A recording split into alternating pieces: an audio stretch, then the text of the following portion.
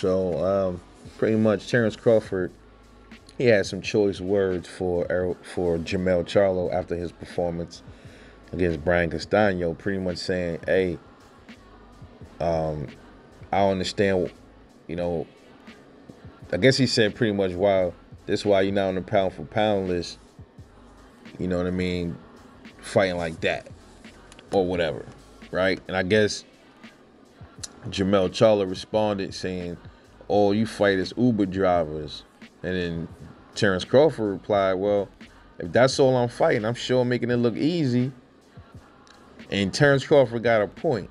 And here's the thing, right? Like, you can't say nothing about fighting Uber drivers, right? When you've been fighting certain competition that was supposedly subpar, that could have been on the same level as the people that Terence Crawford was fighting, or even lesser, and you were struggling. This is for Jermell. Jermell struggled a few times with quite a bit of fighters, man.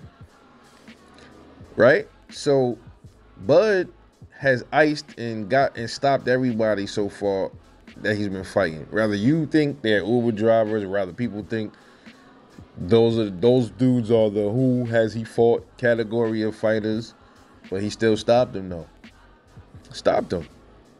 Rather KO or the ref stopped it, whatever. So when Jermell says stuff like that, he kind of put his foot in his own mouth when you say that, because Brian Castano is definitely no Uber driver, but you went there and said you was you a killer and all this other stuff, and you went there and damn near got smoked. You got smoked. I got him getting smoked straight through from rounds 3 all the way to fucking 9. I don't know how some of these channels got or that judge Velasquez, how the hell I think he had Brian Castano only winning 3 fucking rounds. I'm like, how you got Brian Castano winning 3 rounds? I think that's what I saw on the scorecards. I'm like, you got him winning 3 rounds? Just 3? I couldn't believe that. Crazy. So it looked like things are starting to heat up between Jermell Charlo and Terence Crawford. I think a lot of this got to do with the rivalry with, how Errol Spence and Jermell Charlo, they stablemates, they cool. And then Terence Crawford is jabbing at Jermell Charlo for a reason. I think what's gonna happen is, man, Terence Crawford is probably gonna end up going up soon, because I've seen pictures of him. Looks like he's bulking up, like he's getting himself ready to go up to 154, and likely he's gonna end up fighting Jermell Charlo. And Errol Spence talking about if he don't get the Terence Crawford fight at 147, he's supposed to move up. He'll move up. But if you move up, Terence Crawford's going to be up there too, more than likely. So one way or another, Errol is going to have to see Terence Crawford, bruh. And if he beats Jermell, if they fight, he going to have to see him. And it's a respect. It's an honor. It's a thing. You know what I mean? Like, oh, shit, this dude he spanked my homeboy. I got to go in there. And I gotta go in there and get some wreck back for my boy.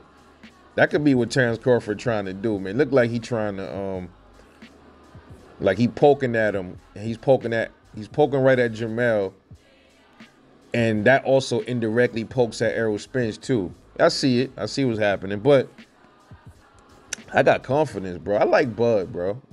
It's just some of the things I didn't like that he had said about the not wanting to fight no more and all that shit, and the stuff with Bob Arum.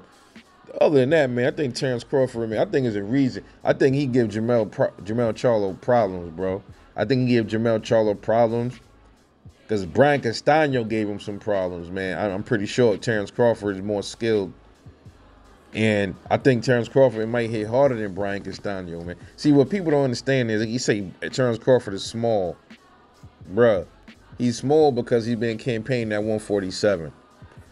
Once you start campaigning at 154, you'll see the difference. You'll see. And I think his power is going to move up, because I think Terence Crawford, his power moved up, man. He had power at 140, and it looked like his power might be even more vicious at 147.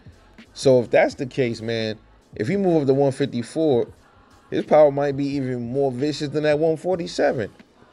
Right? That's how I'm seeing this shit, man. So